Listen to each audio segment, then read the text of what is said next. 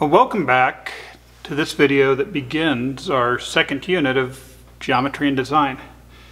In this video, we're going to start more carefully developing concepts like ratio, proportion, and similarity.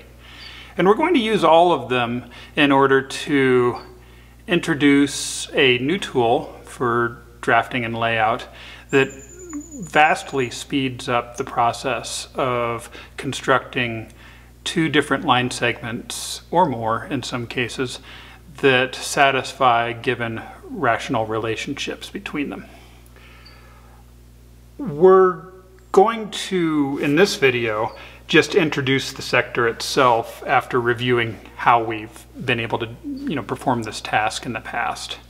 I'm not going to do so much to explain why it works. I'm just barely going to show how it works.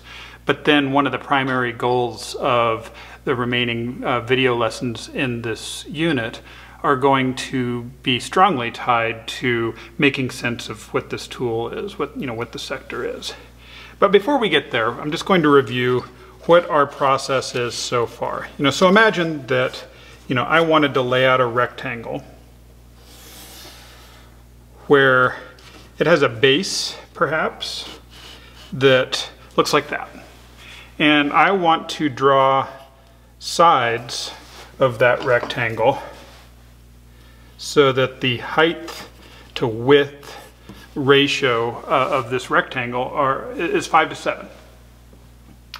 Well, what we would have done in the past is we would have taken a compass and, well, one possibility is that we would have taken a compass and tried to step off 7 equal steps from the left to the right of this segment so that we would know what our module is for this rectangle. And that's the approach that I'm going to take here.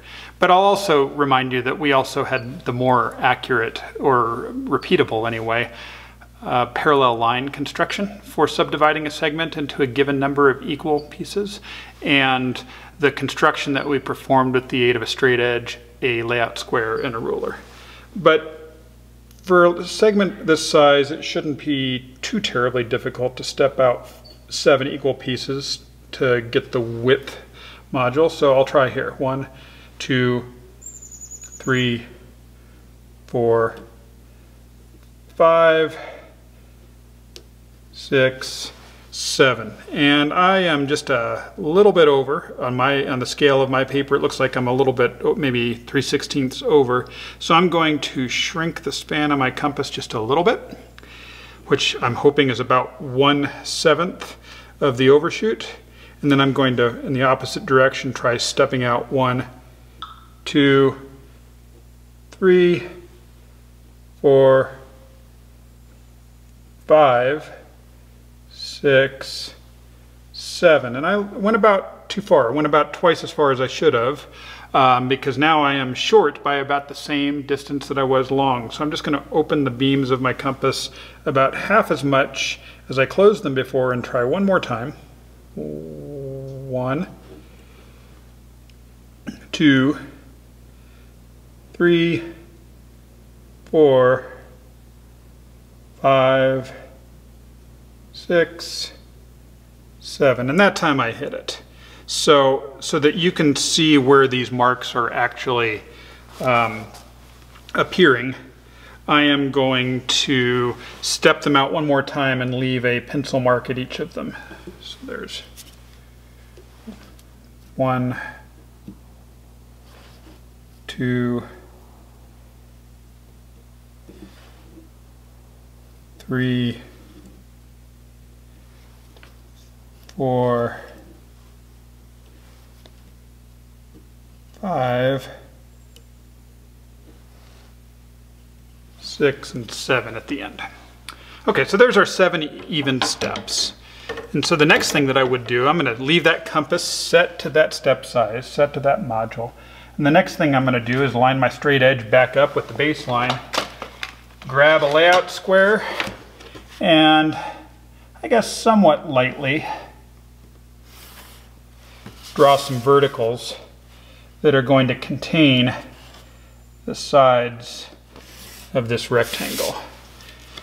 And the way I get the correct length of those sides is that I take my compass and step out 1, 2,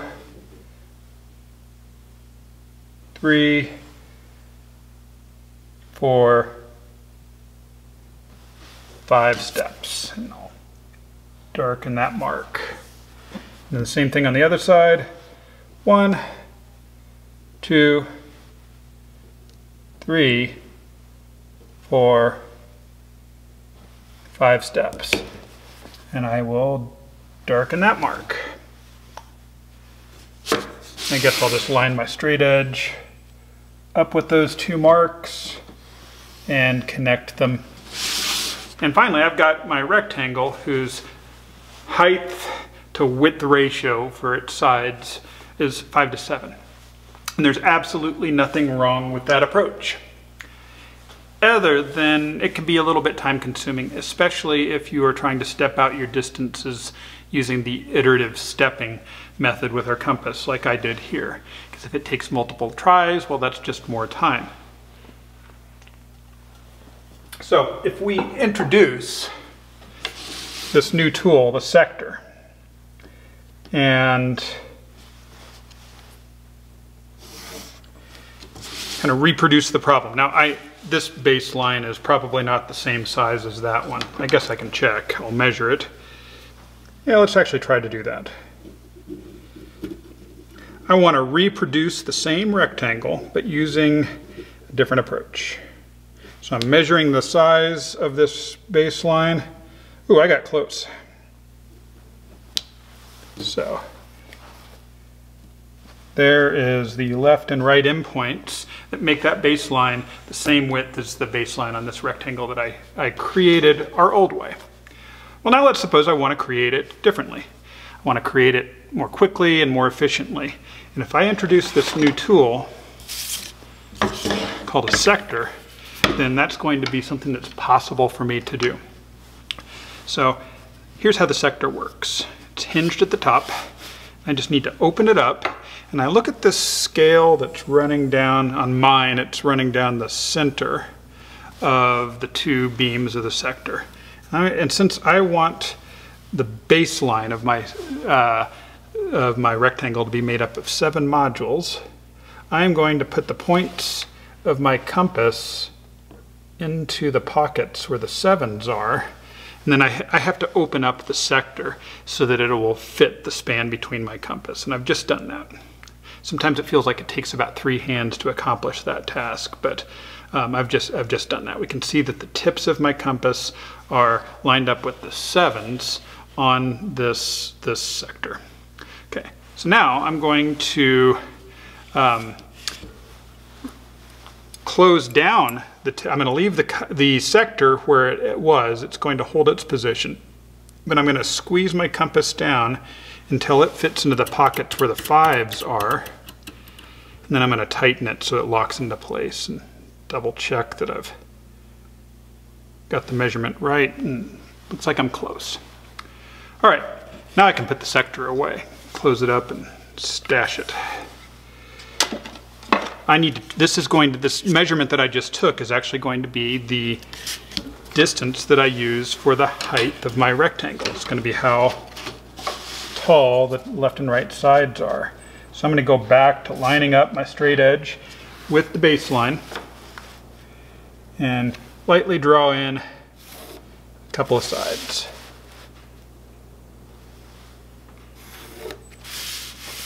And I'm going to take the compass that I just set to the 5 module length from the sector, make a mark from the bottom corner to what's going to ultimately be the top corner on that side. Then I'm going to do the same thing on the right.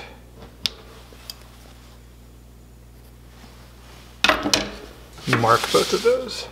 And I'm going to connect those 2 marks with a line segment.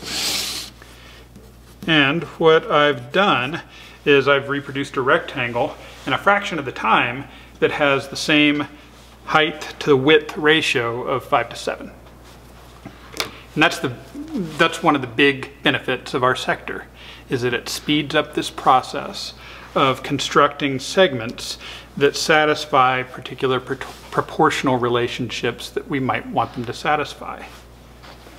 So for much of the rest of Unit 2, we are going to explore concepts from Euclid's Elements, books 5 and 6. We're going to jump ahead to those that will allow us to make sense of not just how this sector works, because we will see some additional applications of the sector, but why. And this sector has everything to do with ratio and proportion, and then a concept that we haven't really introduced yet called similarity. So we're going to have to put those concepts onto a firm foundation so that we can make sense of our sector. So in order for you to do that, you're going to want to get your hands on a sector. And it turns out that there is, at the time of this recording, there's at least 3 ways that I know of where you can get a sector, and 2 of them you can get your sector today and you can get it for free. Okay, so the first way that you can get your hands on a sector is to visit Jim Tolpin and George Walker's website, byhandandeye.com, and I'll put a link to that website and all of the others that I'm going to mention in this last part of our video in the video description. So Jim and George are the 2 who are, in my opinion, the most responsible for reestablishing an interest, at least amongst woodworkers, in these pre-industrial design techniques that you're now learning. And at their website, they have made a free PDF file available that you can download that has a scaled drawing of sector parts, you know, the 2 sides of the 2 beams of a sector with these different scales drawn on them. So what you would need to do is download that file and print it out onto heavy paper such as cardstock, and then cut out the pieces and reassemble them. The best way to do that is with a paper rivet, but if you don't have access to that, you could even get by with just poking a hole through the pivot point and tying a piece of yarn with knots on either end, and that'll serve you long enough to make your sector work for this course. I just learned yesterday, the day before filming this video, that another site is making a paper sector available for free.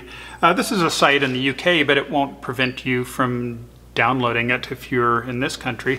And it's that site is, boy, I've just drawn a blank, but I will get it back really quickly. It is firstlightworks.com, and I'll put a link to them as well. And so they just have an alternate design for the paper sector. It works just as well as Jim and George's.